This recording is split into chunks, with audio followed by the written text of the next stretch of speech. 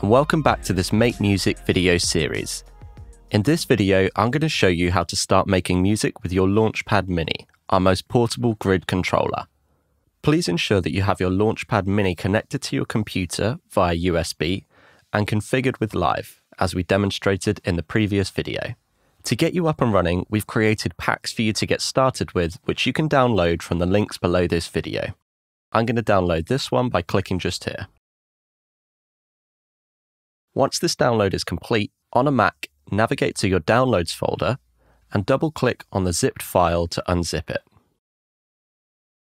On a Windows machine, navigate to your Downloads folder, right-click on the zipped folder, and select Extract All, and tick the Show Extracted Files When Complete box. Then extract the files.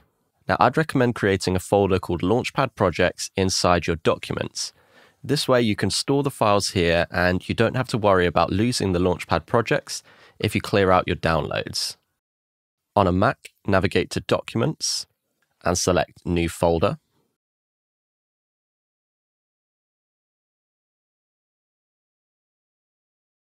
On a Windows machine, navigate to Documents and also create a new folder.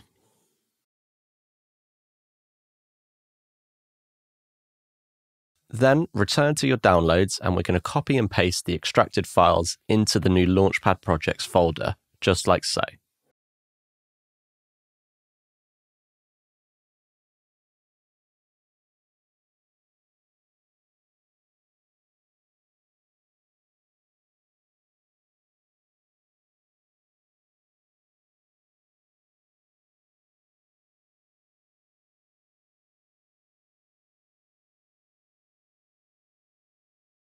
Next up, open Live. Once that's loaded, click on Add Folder in the browser on the left-hand side of Live and navigate to wherever you just saved the pack and press Open. This is what this will look like on a Mac, and this is what this will look like on a PC.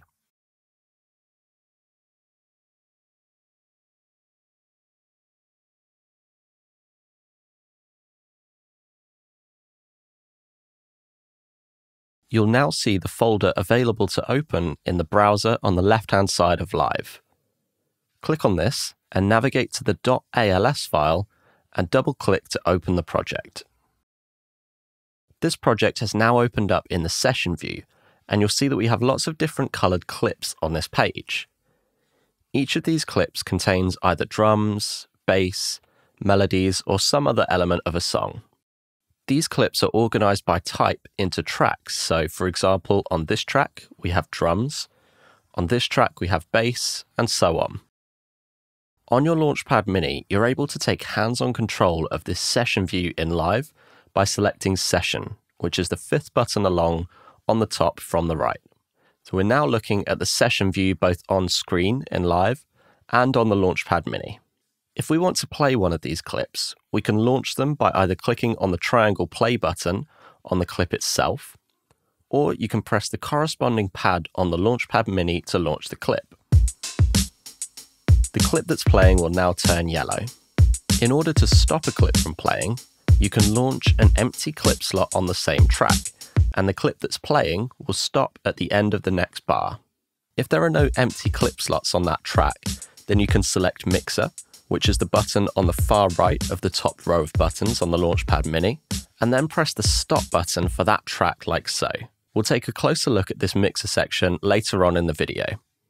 You're able to have one clip per track playing at the same time, so if you launch a different clip on the same track, the current clip will stop at the end of the next bar, and the new clip will start playing. This keeps everything in time when you're launching clips.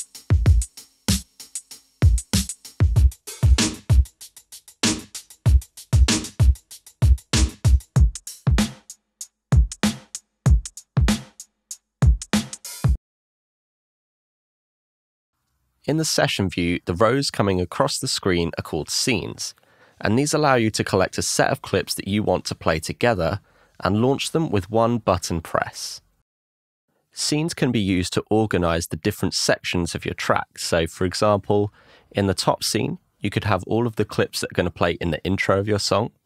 In the second scene, you could have all of the clips that are going to play in the verse of your song, and so on. I can launch all of these clips in one go by pressing the Scene Launch button here in Live, or by pressing the Scene Launch button here on the Launchpad Mini. As we mentioned earlier, in order to stop a clip from playing, we can launch an empty clip slot on that track. By that same logic, if you have an empty scene like this, you can launch this empty scene to stop everything from playing like so. If you don't have an entire empty scene, then you can select Mixer and press the Stop All button just here.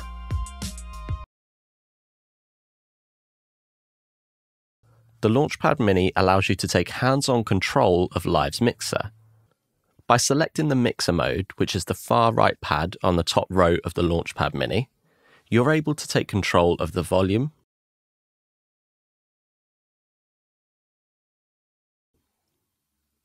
the pan,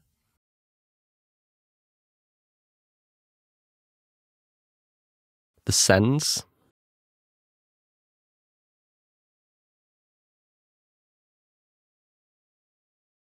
the stop buttons, as we've already spoken about,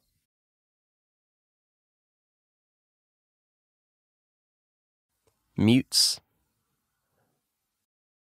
solos, and record arms. Being able to take control of such a comprehensive set of parameters opens up a host of creative possibilities when using your Launchpad Mini with Live. Using the Launchpad Mini, you're able to take control of drum racks inside Live. Drum racks allow you to load in samples, such as drum hits, and play them in any pattern that you like. Live comes with a range of great sounding drums, which you can find under the Drums folder in the Browser section on the left-hand side of Live. In this project, we already have an 808 drum kit loaded on track 8, which we'll now make a beat with.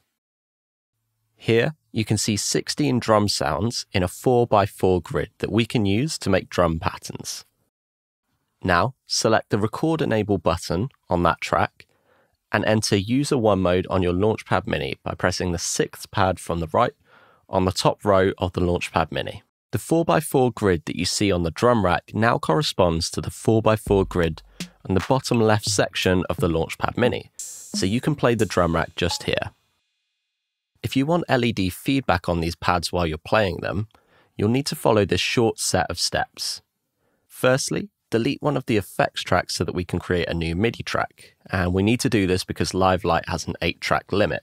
And then create a new MIDI track by going to Create and Insert MIDI Track. On this new track, set the MIDI in to be the drum rack, set the monitor to in, and set the MIDI out to be the Launchpad Mini.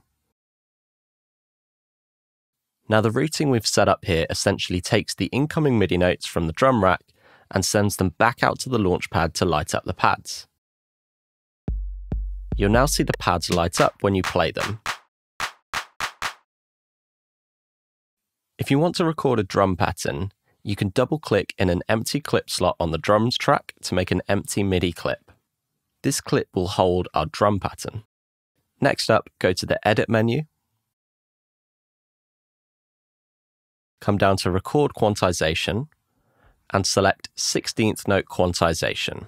This will keep your recordings in time as you play them. To further assist you playing in time, turn the metronome on by clicking just here. And then select this drop-down menu, and you can turn on either a 1 or 2 bar count-in. I'm going to select 1 bar. By selecting a count-in, you're opting to hear the click track for a bar or 2 before the recording actually starts so that you can start in time. So let's mute the drums that are already in the project because we're going to record some new ones. And now we're going to press the Session Record button up in the control bar.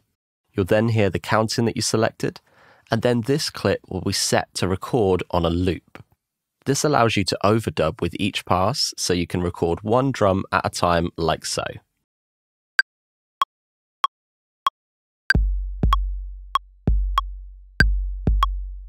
If you make a mistake, simply press Command or Control Z to remove that recording.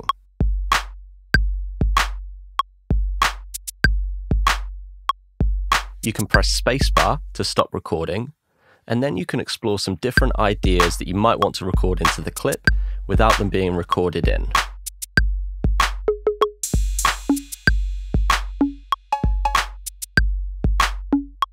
Then, when you're ready to record these new ideas, you can press the Session Record button again.